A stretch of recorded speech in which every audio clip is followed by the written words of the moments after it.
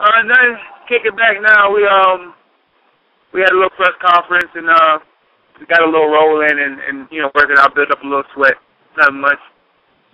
Okay, so talk to us about your latest win. Well, my latest win was a long time ago, which was I think it was like last April with Cal Yarbrough. That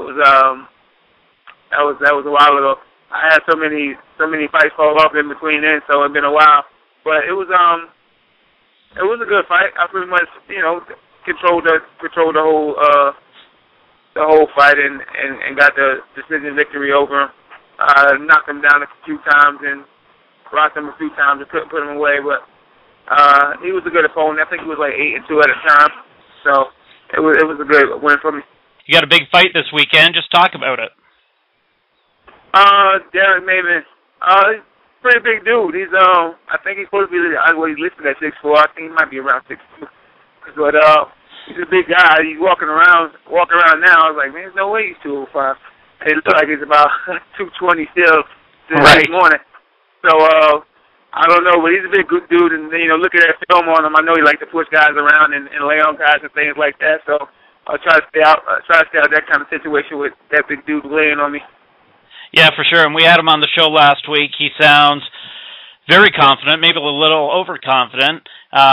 He asked for his temporary release from Strikeforce to do this fight, so he's going to have some massive pressure on him now.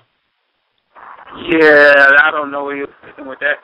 I guess I think he's a confident dude to begin with, because looking at his fights, I could see that he fought guys that had a lot of fights when he only had a little bit of fight. So I could tell when he did that, I knew he wasn't gonna be no problem with him fighting me when he was looking for an opponent, when they struggled with him. I knew that somebody like him would take the fight because I knew he already fought guys that had more experience than him. Me having about the same amount of experience as him, I knew he wasn't going to shy away from that. He's a warrior. He got warrior spirit. Most fighters don't really feel like nobody can beat them until they get beat. So, I mean, that ain't no thing. Ain't no thing for me. Confidence is good. I mean, I like the confidence in coming in, and I ain't got to chase him around. Yeah, for sure, man. So just talk to you about your keys to victory in this one.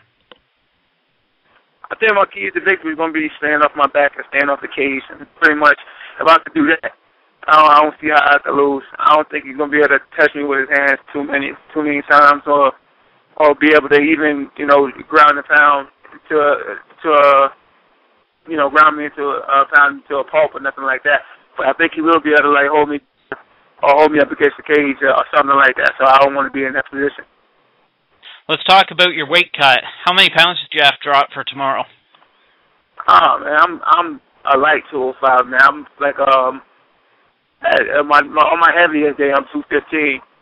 So oh wow, I don't have to cut that much weight. When I start cutting, I'll be at 210. So it's nothing. I mean, I could eat going up until every day up until the fight, and I just eat and cut a little bit of water, cut a little bit of water, things like that. So I really wanted to get the fight at 85 for this one, but they couldn't find nobody at 85. So for me, it's no problem. I take the fight at 205, and I've been fighting guys that's big, taller than me and bigger than me.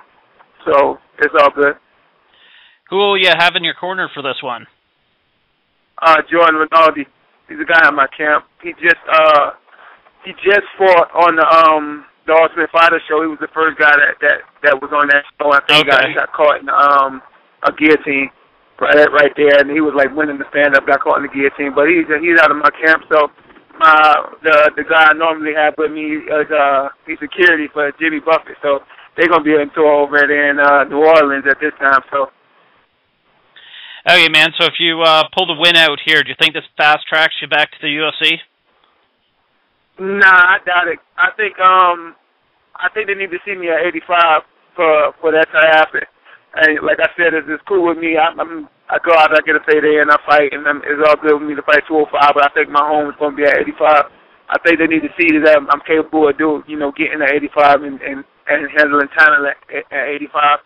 But it does just put a light on me. I think a lot of people see me in fight and just get my name back in people's mouths and things like that. So sure, I think it does put a light, shine a light on me, so to get fighters that want to fight me at 85 or things like that. So I think it's still a good thing. Okay, man, we appreciate you taking the time tonight. Anything you'd like to promote, such as your sponsors, or throw your Twitter or Facebook? Twitter, Showing Up MMA. Sponsors, I got Scrap Fightwear. I got Fight TV. So, just want to thank my family and all of the day. We appreciate you taking the interview just a few days out before the fight, and I'll be watching, looking for you to get it done, man. Yes, sir. Okay, talk to you soon. Yep.